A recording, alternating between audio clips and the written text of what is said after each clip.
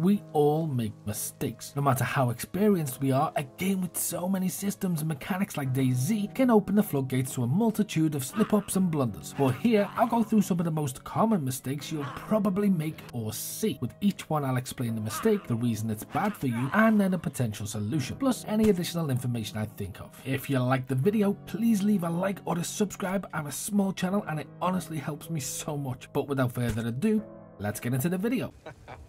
Give me more credit, I'm not a moron. You know what, never mind. Firstly, and something you'll see a lot of, is an overloaded inventory with unnecessary items. This is a huge issue and doesn't just affect new players either. There are many seasoned players who fall into this trap themselves. And I say trap because the game sort of tricks you into it, because it conditions you to hoard every potentially useful item in order to survive. The thought to do away with any surplus never actually crosses your mind. But this can have some pretty negative effects on your overall game. Things like unnecessary stamina hits, you take up too much room that could otherwise be used for useful items, you take longer finding the things you need, and so on and so forth. By managing your inventory effectively, you essentially learn to prioritize the more useful items, which can not only help extend your life, but can help you become a better player overall. I'll link a video on inventory management in the top right and in the description. Another mistake people make is ending zombies with no silencer. As I've demonstrated in a few videos, it can be disastrous. Zombie detection is simple. They hear a noise, they head towards it. If they see you, they charge. If you fire a gunshot in a town, you can bet the farm that every zombie in that town will be swarming you in seconds, and probably every player in earshot too. Because of this, a silencer is a must-use attachment, even if you think you're alone. Personally, I rely on the Mark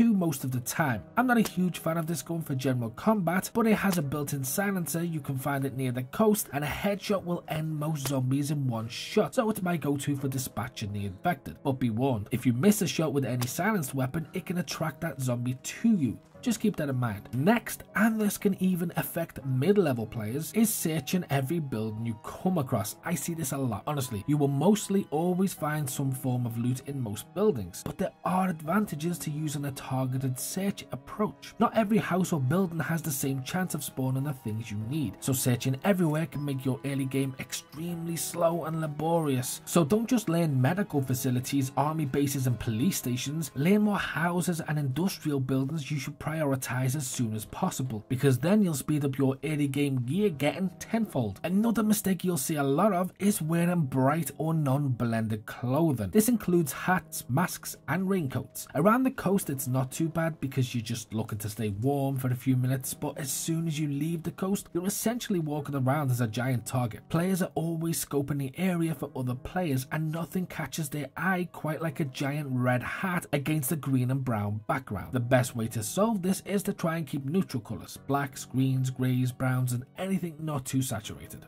Again, this is almost always new players, but it's a huge mistake, staying on the coast too long. As a beginner, this is completely normal because, well, first of all, you don't know where you're going. Second, you need loot before you can travel, and third, well, you can't really survive long enough to travel inland. Here's the issue with all of that though. First of all, being on the coast will usually lead nowhere interesting. Second, the loot is always awful, and third, it can be more difficult to survive along the coast. The best way to avoid this problem is to find very basic gear and a couple of pieces of food, then head inland as soon as possible. Another one is drinking from water bottles you find randomly around the map. Again, mostly beginners, and I understand why. You get thirsty quick when you're somewhat inexperienced, but these water bottles can make you ill. Don't confuse them with cans of drink, which are perfectly safe. If you find a water bottle, only ever drink it if you are absolutely desperate or ready to treat. Alternatively, you should empty the bottle by looking at the floor and pouring it out, then filling it up at the nearest well whenever you find one. Next is not adequately managing stamina and underestimating its importance. This can impact everything from melee and shooting to running and hiding. It's important to always watch your stamina. Extra weight can impact on what you have. Sprinting and fighting can deplete it quicker. Certain conditions and items can slow down its regeneration, and the list goes on. Make sure you always have enough that if you're in the middle of a field or a town and somebody fires at you, you can sprint away in a zigzag to safety. Another one, and this happens to all levels and is extremely common, being afraid to die when you have gear. This affects so many players and can even become a somewhat obsession.